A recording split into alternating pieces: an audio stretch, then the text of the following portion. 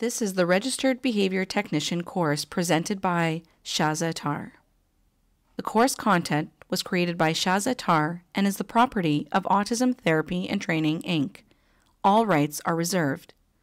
This training program is based on the Behavior Analyst Certification Board 2018 RBT Task List 2nd edition and is designed to meet the 40-hour training requirement for the RBT credential.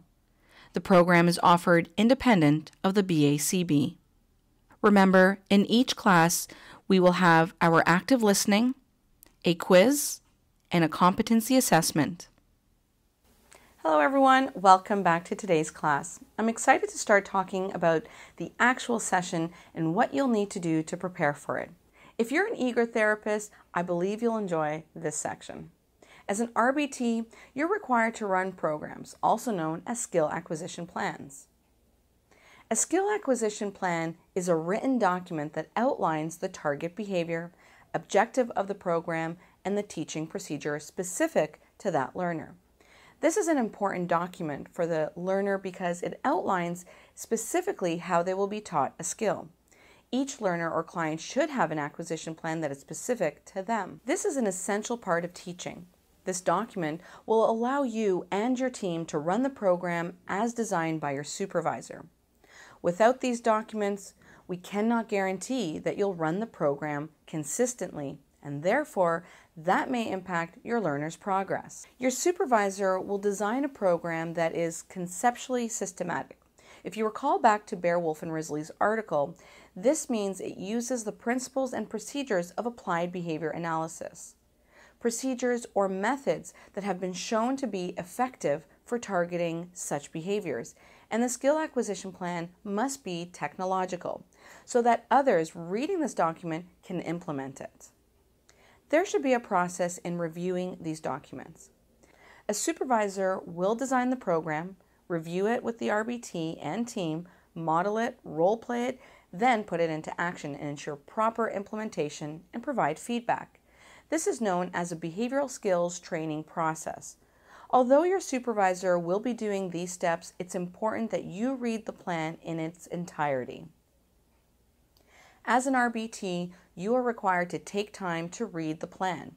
You may need to review it a few times because these plans can be long and you want to ensure that you're running it accurately. You also want to ensure that you and your team are running it the same way.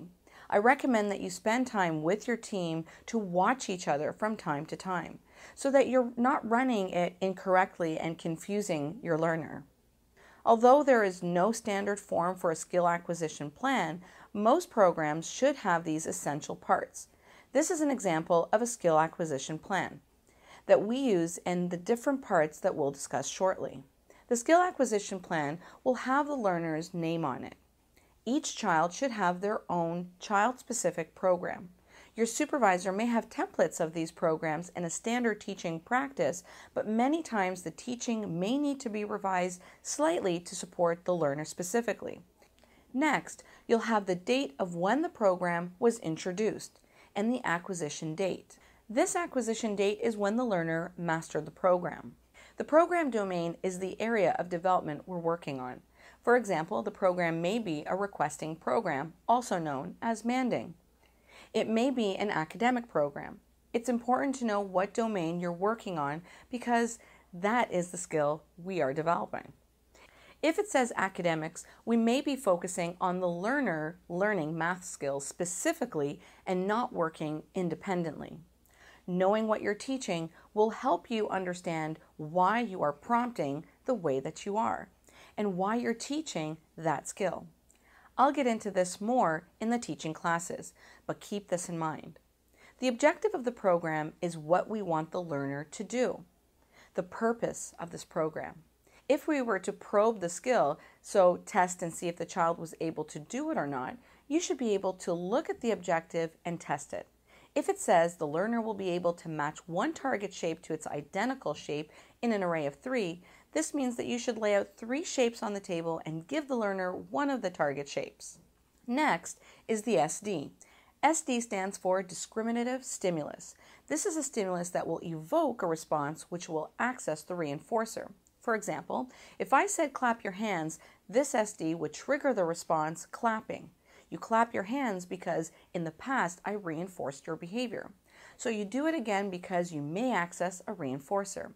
It's important to vary your SD during teaching. You can say things like clap, clap your hands, show me clapping, and so on. Never use only one phrase when teaching because your learner will depend on that phrase and will not generalize. Another example is if I were teaching match to sample. I want to vary what I'm saying. I want to say match, put star with the same, match this one, put it with the same, match star, and so on. Next is the response criterion. This is the correct response, what the learner is required to do to access the reinforcer. In this case, the learner needs to pick up the shape from the table and place it on top of the other identical shape within 3 seconds. If the child responds as described within the time given, you would be able to score this as a correct response. If the response was too slow, incorrect, or no response at all, these would be considered a no, and you would score this as an incorrect response. A skill acquisition plan should include the mastery criterion. When is the target considered mastered and when is the program considered mastered? If the learner responds correctly for star, how many days or sessions until we say it's mastered? We often use 3 consecutive days of correct probes. So we take probe data at the beginning of the day. Once they have achieved those 3 correct responses, the skill would be mastered and additional targets will be added and so on. If a program is percentage-based, such as an academic program, mastery criterion would be 80% or more over 3 consecutive days. The mastery criterion will guide you in mastering targets away and adding new ones. Without mastery criterion, targets would run for weeks or months. The plan also needs to define when it is considered a completed program.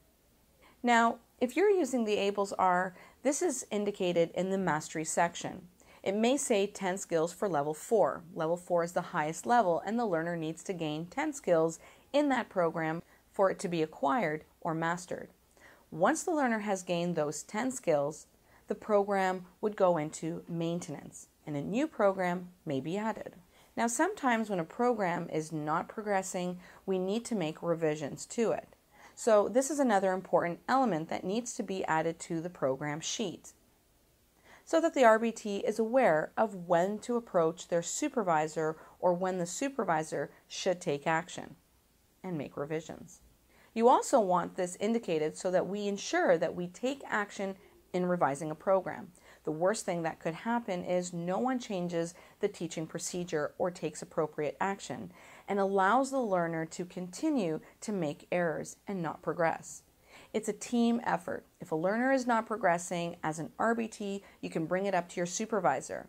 The revision criterion may state that after 5 consecutive no probes or 2 weeks of a flat line, for percentage data, it may state 60% or lower over 5 consecutive days in which revisions need to be made.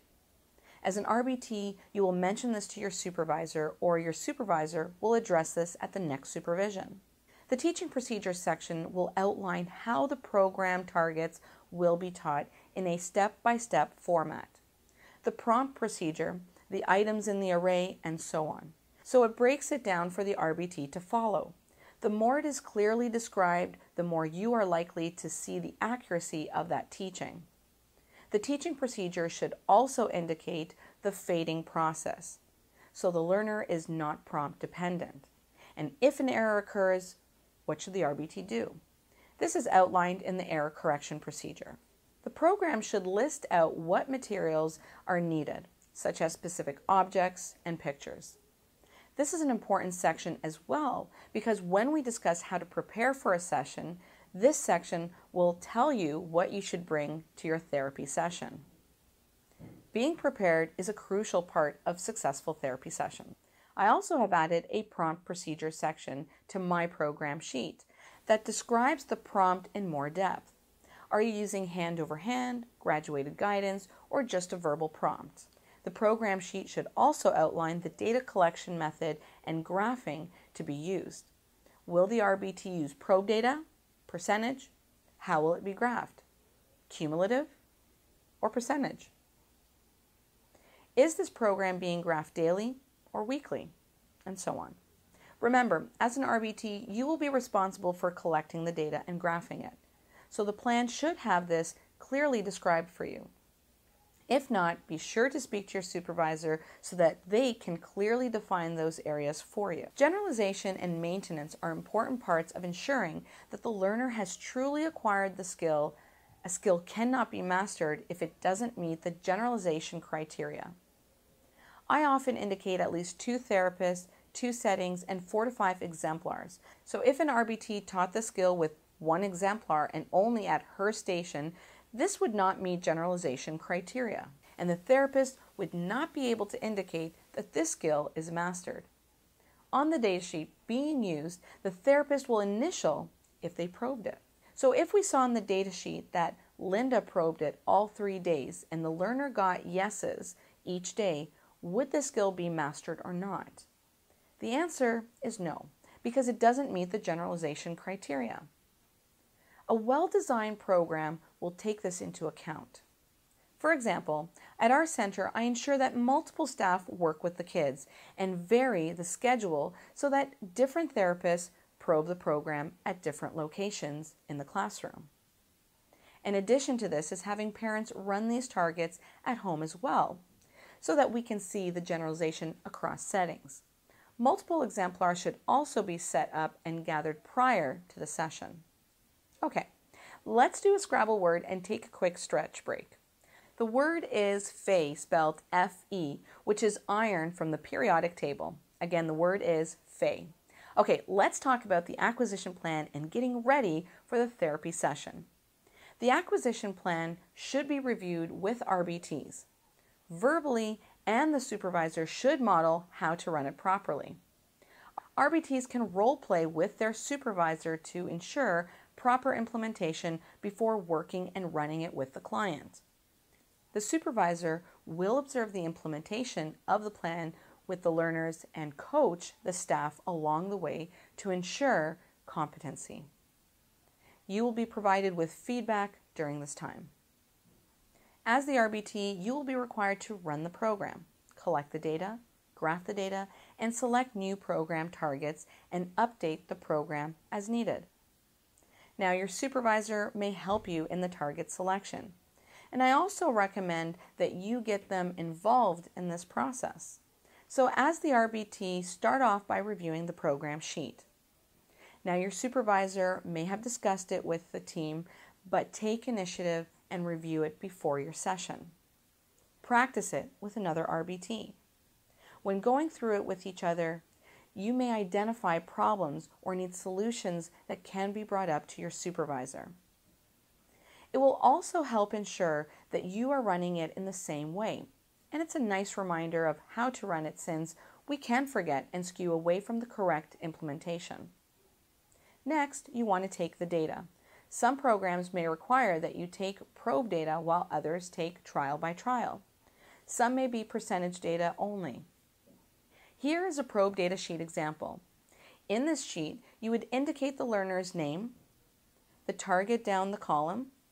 You would circle Y for yes if they got the correct response, or N for no if they answered incorrectly. Again, you may be familiar with a sheet like this. Trial by trial data is examining each trial the therapist conducts. It allows the supervisor to see how many trials were conducted. We use a check mark or X to show whether the learner did it without assistance or with assistance. This is nice because if a therapist is teaching and sees a lot of X's, this is immediate feedback that they are receiving, showing them that the learner is not making progress within their session. Now, as an RBT, you may begin questioning why and address this with your supervisor. You and your supervisor can sit down and discuss possible issues and solutions.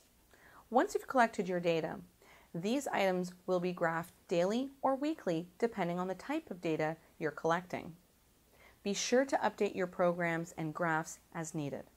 When a target is mastered, update the data sheets. I'll review this in just a few moments. Add new targets. This may be provided by your supervisor or ones that you need to come up with based on suggestions. I recommend that you and your supervisor brainstorm some possibilities and always think about teaching your learner functional things that they can make use of in their life. For example, I had a therapist who was teaching a learner to answer where questions. The target she set was, where do you find a roller coaster? He was about 6 or 7 years old.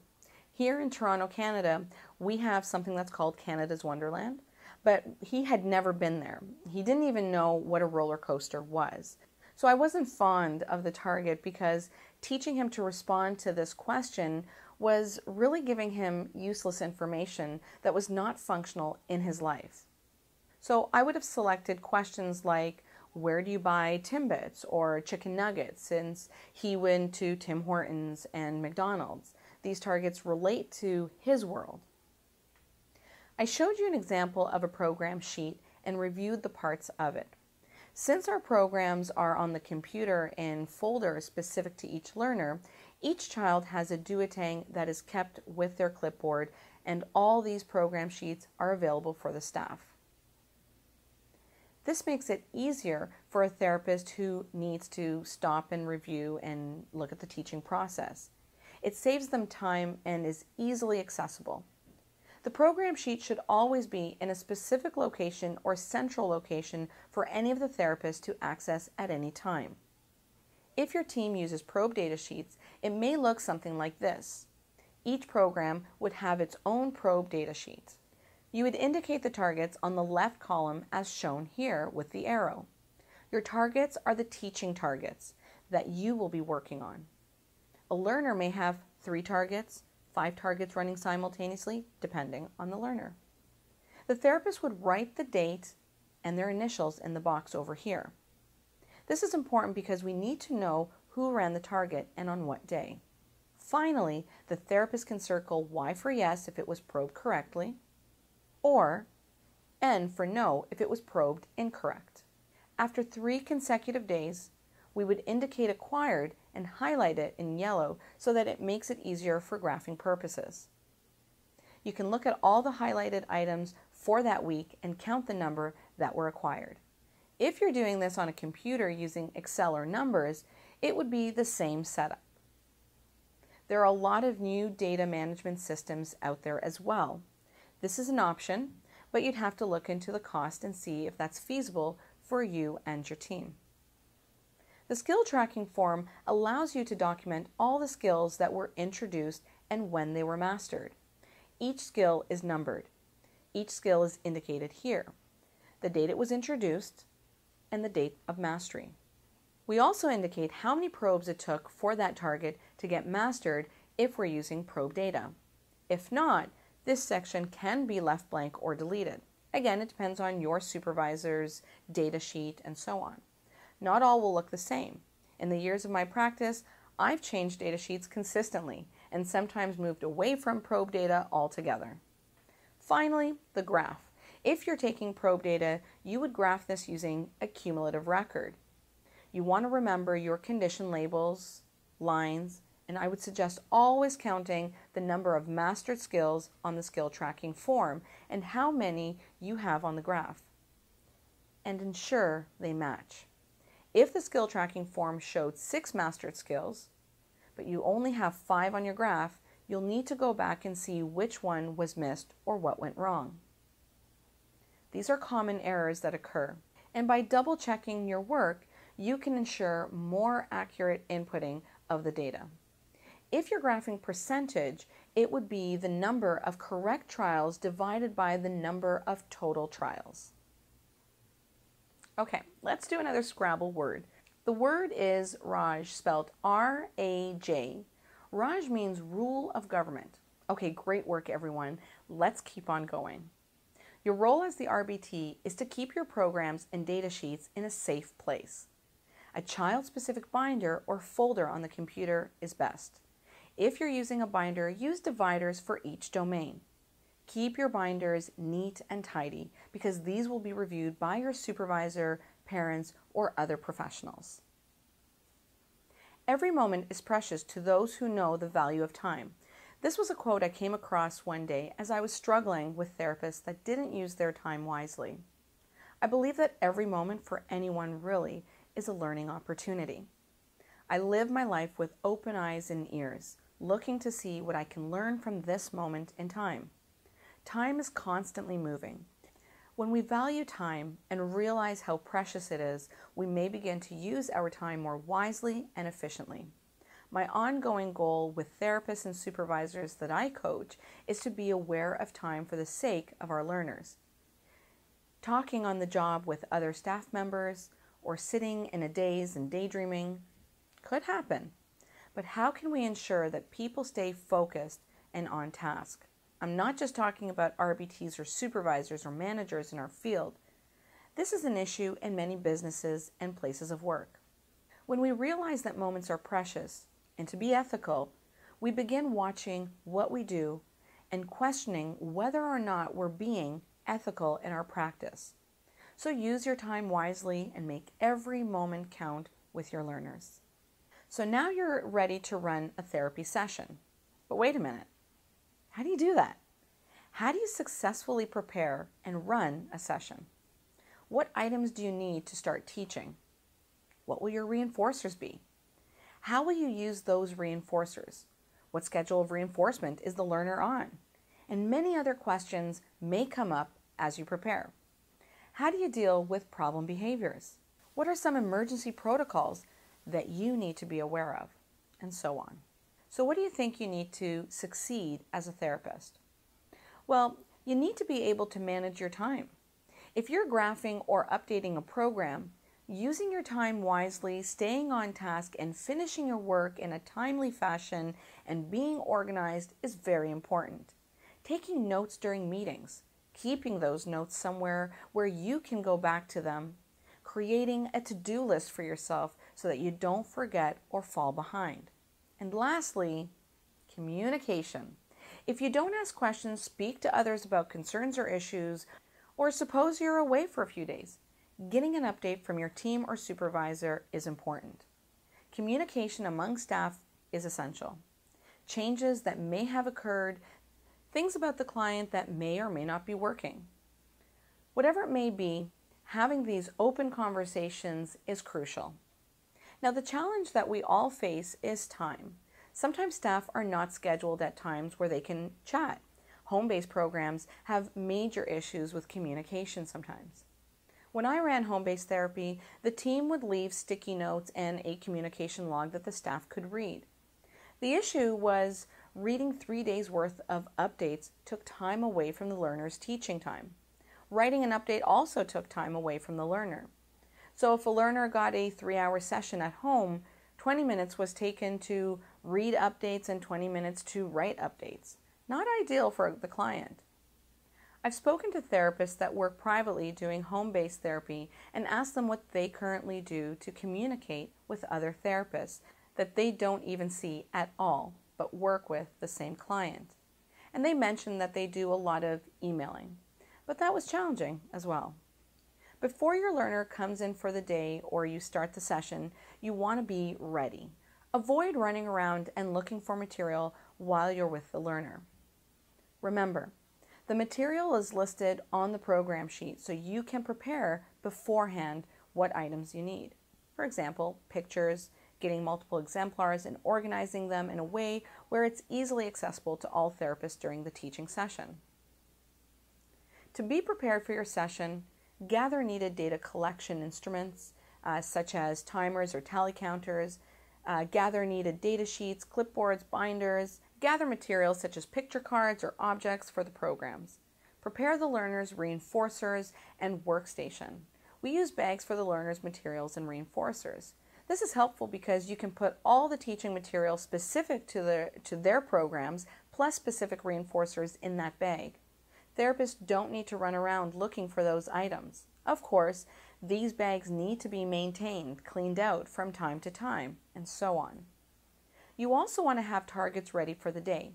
If new targets are needed, add them. If your data sheet is full, get a new one started. We use daily sheets, similar to probe data sheets. Since all our program items are computerized, the only data sheet that is being used is the daily tracking sheet, which has all the programs listed. So that needs to be updated with new targets. Always ensure your data sheets are updated. Freshen up your toys and reinforcers in your workstation, bin, or child's reinforcer bin or box. This way, you're always ready and never feel unprepared when your supervisor comes to observe you. I think the worst thing that could happen is that you're looking for a reinforcer on your shelf or bag and you pull out a broken toy or hard Play-Doh. It's not very impressive, I have to say. And I think it takes a few moments to sort through your items and toss things that need to be tossed or freshen up your station. It really all depends on whether you are doing home-based, center-based, or you're in a school environment. When I did home-based therapy, I had my own toy bag and I would bring that with me. The families called me Mary Poppins.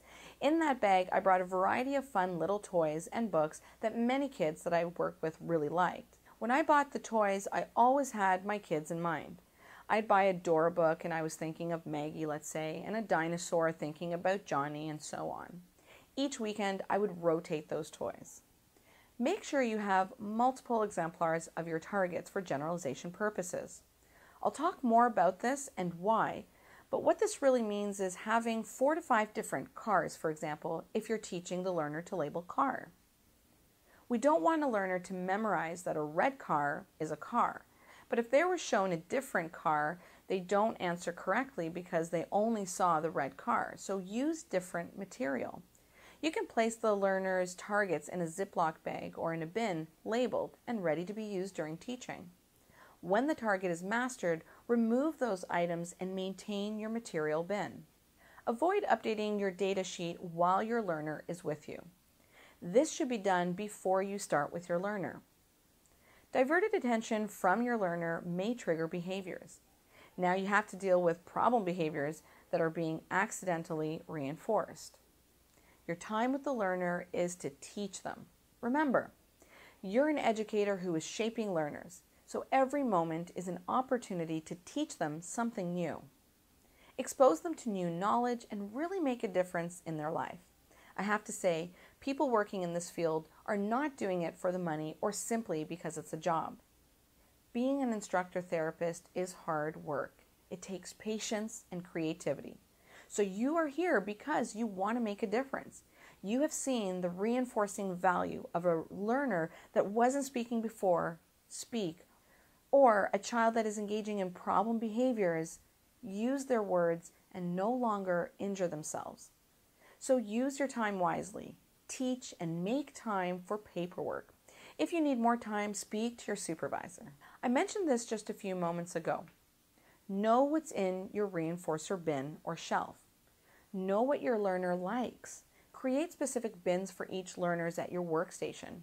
Create a specific bin or bag for the learner that all RBTs can use. Keep your reinforcers fresh and rotate them often. When you start your session, you'll need to assess the learner's motivation first. Give the learner brief access to the reinforcers that were assessed during the preference assessment. Suppose Johnny got the highest percentages on cars, trains, and books during the preference assessment. You can pull out those items and give him access to each one for 20 to 30 seconds, or place all 3 on the table for about a minute and see which one he plays with the longest. I like to do this after every 3 to 4 trials, reassessing the motivation. Remove all the potential reinforcers. Remember, you can use a bin or use a timer to help your learner give up the reinforcer without having them engage in problem behavior. Of course, if your learner does not tolerate you taking toys away, be sure to speak to your supervisor so that they can embed a program for that. So now that you have taken the reinforcer away, run your teaching trial and then, of course, reinforce the learner. Reinforce the learner with the item they were last playing with. That's where the motivation was. Now remember, many therapists, teachers, or parents will be happy with the child's response and verbally praise them first, giving them high fives and so on. Be aware of this since it's delaying the reinforcer. You don't want to accidentally give them the item when they're engaging in a different behavior. You want the reinforcer to follow immediately and to be contingent on the behavior. So when the child engages in the correct behavior, give them the item immediately and say, "Great work," or "Good job." You always want to pair verbal praise because eventually we want to fade our toys and edibles to just verbal praise, or maybe stickers and things like that. We've covered a lot of ground. Let's jump into the quiz and finish up today's class. Good luck.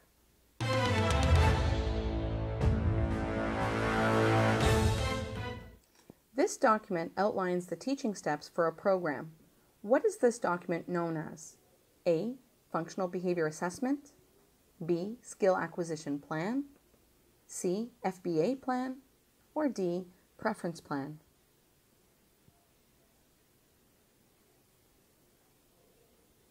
And the correct response is B. Skill Acquisition Plan. 5 consecutive no probes or 2 weeks of a flat line is what part of the skill acquisition plan? A. Objective. B. Response. C. Mastery criteria. D. Revision criteria.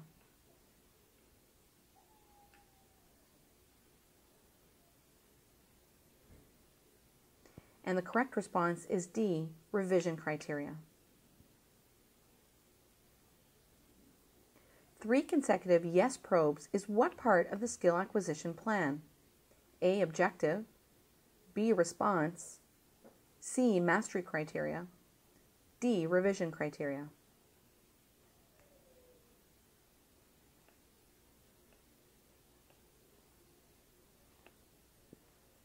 And the correct response is C. Mastery criterion. Mike will touch the target picture in an array of 5 is what part of the skill acquisition plan? A. Objective. B. SD. C. Response. D. Mastery criteria. Or E. Revision criteria.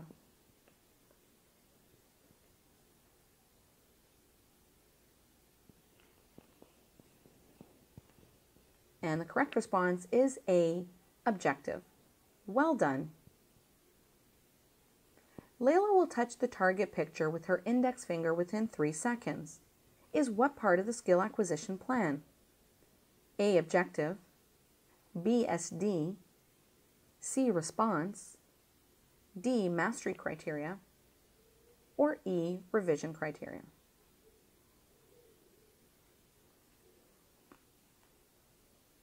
And the correct response is C. Response. Touch the, find the, where's the is what part of the skill acquisition plan? A. Objective. B. SD. C. Response. D. Mastery criteria. Or E. Revision criteria.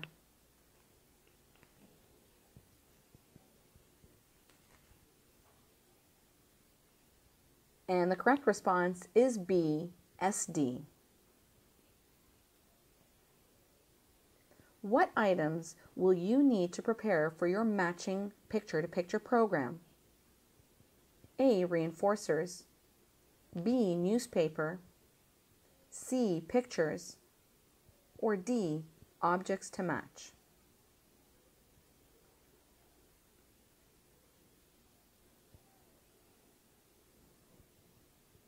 And the correct responses are A. Reinforcers and C. Pictures. What items will you need to prepare for your matching session? A. Clipboard. B. Tally counters. C. Reinforcers. Or D. All of the above.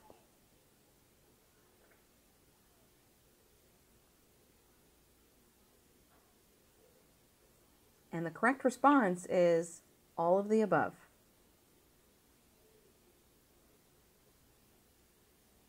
What are some of the ways you can run a successful session? A. Start with a preference assessment. B. Bring your learner to an empty table. C. Place 3 to 4 items on the table and allow the learner to select the toy or activity and play with it for 15 to 20 minutes.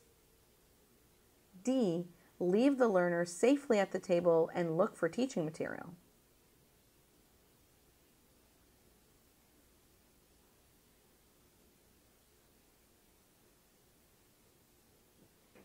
And the correct response is A, start with a preference assessment. What are some ways you can run a successful session? A, never start with a preference assessment. B, bring your learner to an empty table.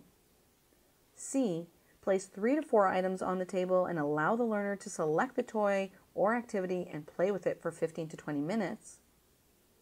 Or D, bring the top 2 or 3 items back to your table. Having toys at your table will be helpful as well.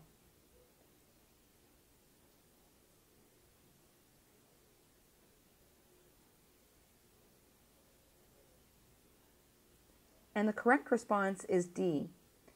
After you complete a preference assessment and you know the top reinforcers for your learner, even if the learner goes out into the environment and selects items or toys, you can bring those toys and items back to the table along with you.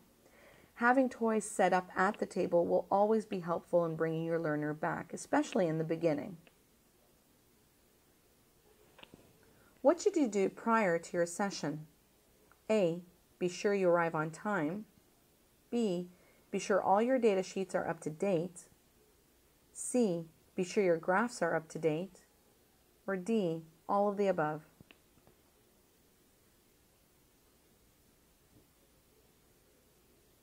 And the correct response is D, all of the above. You are not sure what your learner likes to play with. What can you do to problem solve this issue?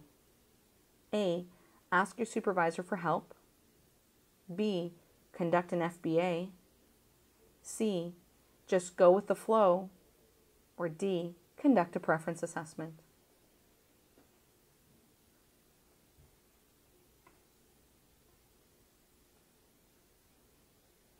And the correct response is D, conduct a preference assessment. Your learner only likes cookies. You have not been able to find any other reinforcers. What should you do?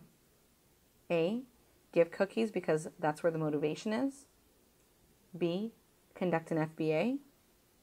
C, speak to your supervisor about this. D, as long as the learner is learning, there is nothing to worry about.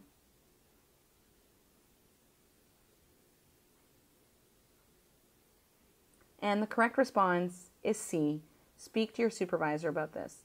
Although the motivation is with the cookie, and that's great, we can't ethically just use cookies to reinforce the learner. You're going to have to find some other reinforcers.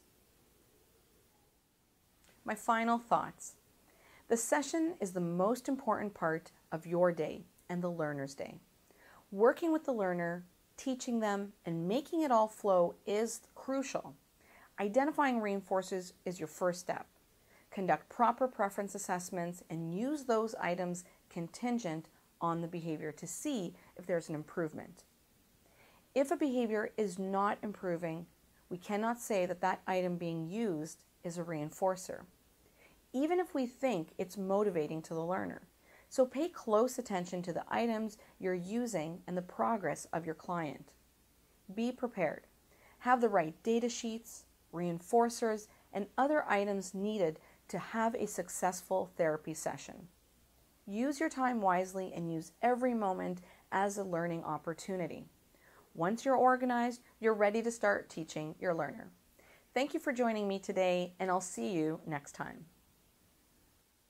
All right, everyone, so here's your competency component for our skill acquisition plans and planning. This is more about the planning part because when you come into your session, you really need to know what you need to prepare for. So I'm going to give you a type of program, and what you need to do is look at the table and look at the items that I've put in front of you. And then you can select which items you think are the right things you need to prepare for at the beginning of your day before you get started. So let's get started. So the first scenario is the display that you see in front of you right now, and the program that you're going to be running, let's suppose this morning, is a visual performance program for doing inset puzzles. So we're going to assume that you know what is in the program sheet, the skill acquisition plan. You've read that over, you know the teaching procedure. Now you need to gather the right elements to get started for your day. So what are some of the things that you could pick up, to get started for that program?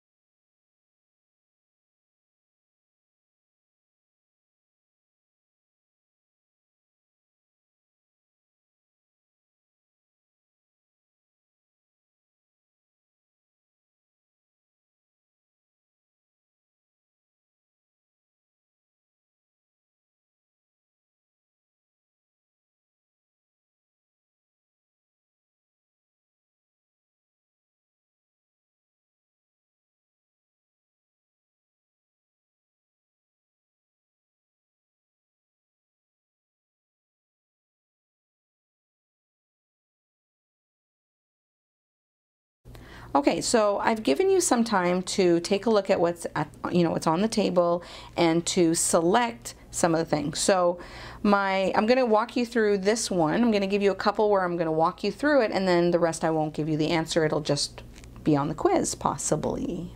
Okay, so for this one, I sure hope that you picked the inset puzzle, because that's going to be the main part of our program. So the inset puzzle is one for sure. Now, if you have a program and you're depending on the program that you're in, or the center or the home-based program that you're in, usually our stuff is on a clipboard, so you would probably need to pick up a clipboard. It might have your daily sheet, might have the programs on it. You're going to most likely be picking up a pencil or a pen so that you could use those to write with. So be prepared there, and you'll be surprised how many people do not bring a pen to the table, or a pencil, or even an eraser, if you make a mistake. So have that with you.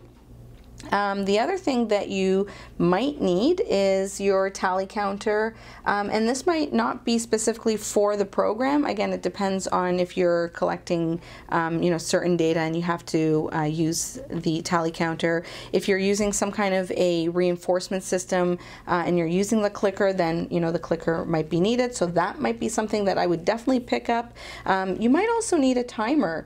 You might want to time how long it takes them to do the puzzle, or that might be a part of what's in the program. So be sure to pick up a timer. I like to have a tally counter and timer, pencil and pen with me at all times. So those are good to have. So you may not need, the pegs for your program. So this is, not really needed for this program, for your inset puzzle program. Do you need Advil? You might, but not something that I would carry around with me while I'm working with the children. May not be something very safe to have on you, but definitely if you have a locker or if you have your purse, then you can put that there. So that you may not need. The key, not so much. Not sure what that's even for. Now, the bingo dabbers and the M&Ms, well, if I'm working with a learner, I want to make sure I have the right reinforcers for them. So I'm going to assume that this little learner likes M&Ms and bingo dabbers, so that's something that you could have picked up as well. If you didn't pick it up, that's okay. Obviously, I haven't given you all the information, but I want you to think about that when you are setting up for your day. Did you pick up the right things for your learner? Are you ready to sit in that chair and start working with them? So do you have reinforcers? Do you have, writing material and utensils? Do you have instruments to collect your data, whether it's tally counters or timers? And of course, the main part of the program. So I hope this exercise was helpful. Let's do another. All right, so here is another one for you. This time the program is a matching program. So what items would you need to prepare if you are about to run a matching program with your learner. Take a moment and look at the items.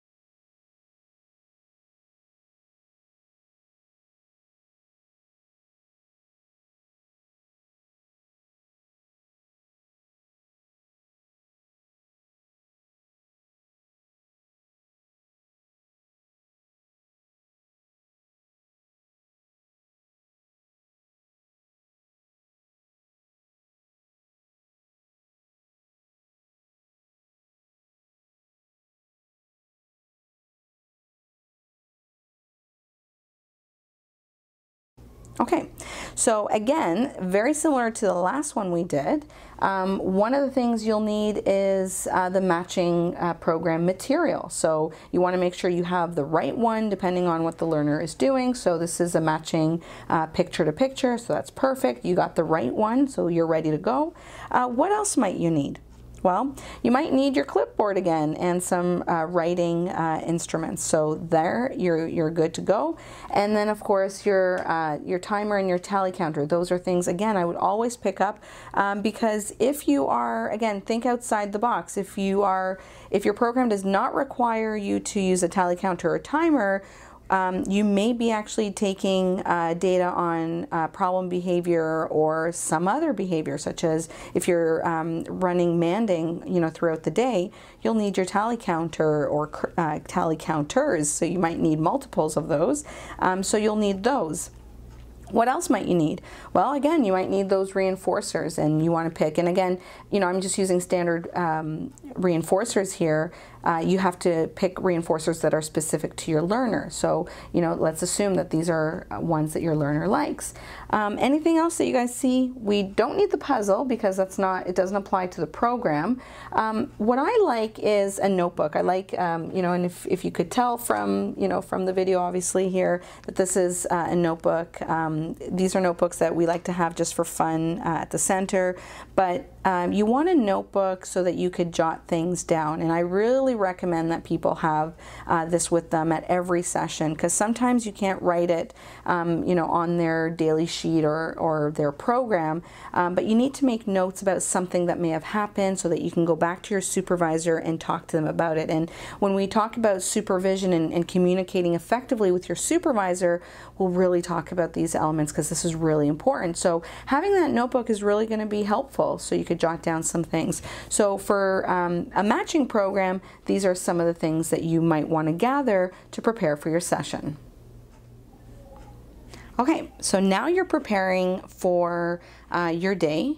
Now, typically when we're planning for a day, we're not just planning for one program. You're planning for your learner, and they might have several programs. They can have anywhere between 6 to 15 programs, depending on the number of hours per day and the length of their session and so on. So now I want you to prepare for 2 programs. This time, it's a receptive program. It's identifying, common items and pictures, just simple vocabulary. So that's one of the programs. The other program is a manned program, and this is simple man training. The targets are M&M, Bingo Dabber. The next program, so it's 2 programs, and the second program is a man training program. And this learner has 2 targets, M&M and Bingo Dabber. So what are some of the things that you may need to gather to prepare for your session?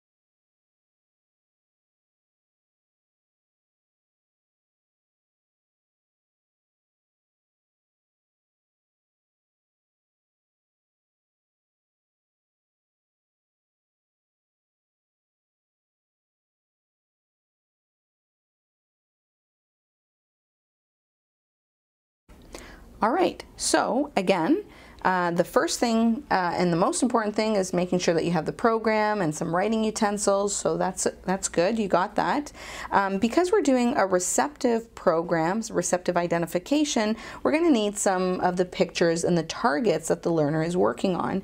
And so, of course, you would have pre-selected some of the targets and you would know what they are, and we like to put them in little Ziploc bags so that we don't lose the items.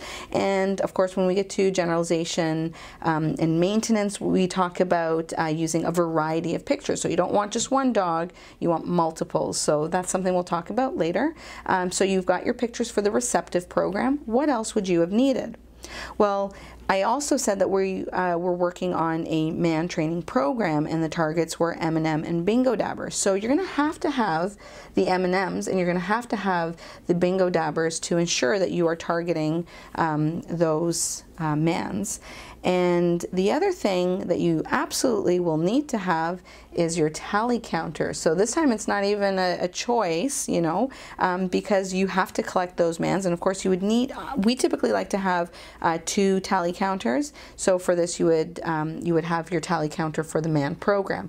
Now if you don't have a tally counter, remember we talked about this, it's okay. You can do little ticks on the paper or find other ways to collect those mans. So be sure you have a way of collecting those mans. You know, and these tally counters are great, but they can break. And if they break mid-session, don't panic. All you have to do is do some ticks on the paper. So those are ways to go around it when you're in the middle of a session. So you're always prepared and you're impressing your supervisor, because I know that's important for all RBTs when they're working in the field. So don't panic. That's your backup, okay? Good work. All right, so now this time I'm not going to give you the answer for the next few. I want you guys to really think about this. It may or may not be on your quiz. I like to keep you guys on the edge of your seat, always listening, always paying attention, because that is important. Okay, so the next one is a fluency program. It's we're working on receptive fluency, and if you're not really familiar with that is, what we're looking for is, you know, I want you to imagine that you're reading the program sheet and it says something like the learner must touch 5 picture cards within 10 seconds, okay? So what items would you need for this fluency receptive program? Go.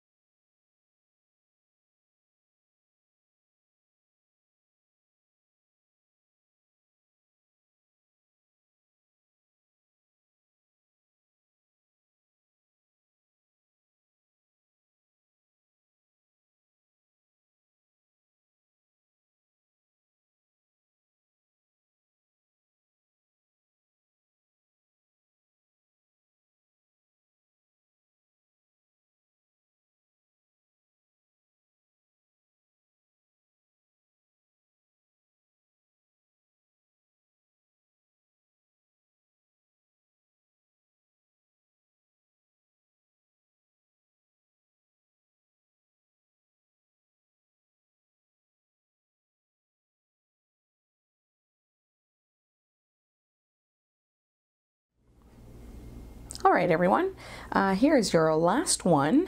This is you preparing for the day, and you have a few programs that you're going to be running. One is an inset puzzle program. The other is a man training program, and the targets are M&M and Bingo Dabber. And you have a reading program that you are also running. And with the reading program, you're required to see how long it takes the learner to read 3 pages, and you are also taking data on the correct number of words read correctly. So here are the items in front of you. Please make sure you write down all the ones that you think you would need for your session. Good luck.